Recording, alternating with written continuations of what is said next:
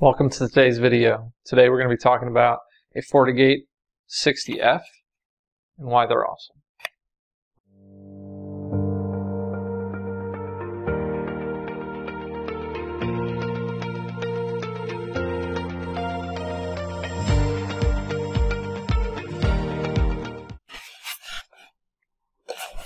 So the FortiGate 60F is one of the newer chipset firewalls that came out. It was actually one of the first F-series firewalls that came out. And if you are familiar with the E-series, 60 is basically your go-to for small business.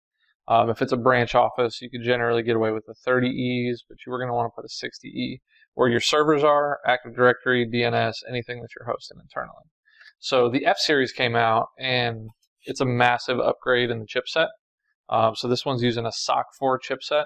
And today we're just going to go over the basics of it, right? So, you've got your standard console port, and then you've got two WAN ports, and you've also got a DMZ port, a dedicated DMZ port. And in the F series, they're actually creating dedicated interfaces for the FortiLink. So it comes out of the box with these by default, and they're not numbered. So if you look at this, it says A and B. And those are the dedicated FortiLink interfaces. And then in addition to that, it has 5 Ethernet interfaces. So the key things that are really interesting with this is the dedicated DMZ port, 2 WAN ports, and then the 2 FortiLink ports. So this is pretty redundant for a single unit. And if you are hosting Active Directory, VPN services, or anything, this is definitely going to be the model that you want to choose for your HQ. If you're going for smaller branch offices, the 40F is a good replacement for the 30E. And then an additional, I think we're at the 80 or 90F is what they released. And then when you start branching from the entry-level firewalls to the mid-size firewalls, the 100 and 200F are going to be your go-tos. So getting back to the 60F, the chipset is a major upgrade. So the link speed is going to be 1 gig. You've got Ethernet interfaces, so you're limited to Ethernet. If you want fiber optic, you got to go to the 100F series. The chip in here is a SOC 4. And if you compare the 60E to the 60F, the SOC 4 chip is just a huge upgrade. You'll notice massive performance increases when you compare equivalent numbers of an E model versus an F model. So if you compare the 60E to the 60F or the 100E to the 100F, you pay a little bit more money and you get a lot more performance. Performance in this one, if we look at raw throughput, that's going to be with no security. So if you just have an open any policy, you're going to be able to get 10 gigabits per second through this firewall. If you just put IPS on it, so sometimes you're going to use these firewalls just for intrusion prevention, you're going to be able to get 1.4 gigabits per second through it on intrusion prevention. If you're doing next generation firewall, which is kind of a mix of some of the security profiles, we can link that and go over the specifics of what's included in that. Or you can just look at the 60F data sheet, and I'll link that down below.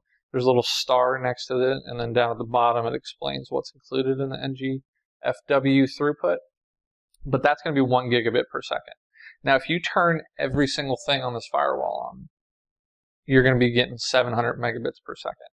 Most businesses aren't going to have more than 700 megabits per second internet connection. Maybe they have a gig, but you're actually going to mix and match some of these levels in your policy table, so you're going to get a little bit in between the minimum and the maximum.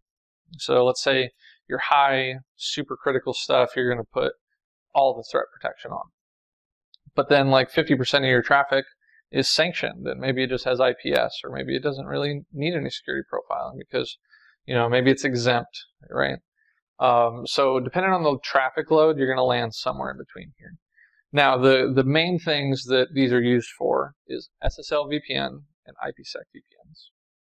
So this model supports 200 SSL VPN users concurrently, and it has 900 megabits per second throughput over the SSL VPN.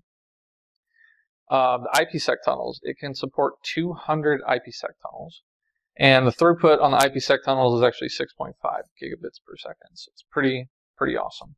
And then, you're going to use this primarily in an instance where you want redundancy. So maybe you have dual ISPs, maybe you want redundancy downstream to your switch stack, whatever the case may be, this model out of the box comes with default interfaces both ways. You can set up the SD-WAN, you can have a cable backup ISP provider, and then you can have a primary ISP provider, and you can set up the SD-WAN rules to filter traffic accordingly and send it out the appropriate WAN link. So when you're tying these in, I would definitely use the 60 for your main one, possibly whatever it is, the 80 or 90 that has the F model now, if there's a little bit more load on there.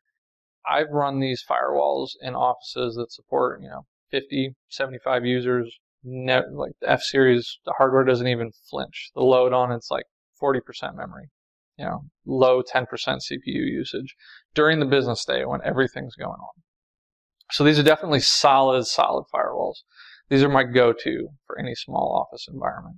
If, when we start getting to the point where we're reaching like 200 users, 300 users, I'm going to start looking at the 100 and 200 F series. But I'd say the 60F is going to cover probably about 80 to 90% of your use cases. And then in the instance where you do have a bigger data center at headquarters, these are great branch firewalls. So then you're going to have redundant WAN even at your branch sites. So that's the 60F. What we're going to do is we're going to actually factory reset this, and we're going to start building out a full network here. If you guys watch my previous videos, I got fiber last week. We're going to be putting 2 ISP connections on this side. We're going to set up the SD-WAN, and we're going to configure it according to my network standards, so stay tuned. And if you haven't subscribed yet, hit that subscribe button, turn on notifications, hit that thumbs up on that video. It helps a lot. We're going to keep building this stuff out, so I look forward to seeing you in the next video.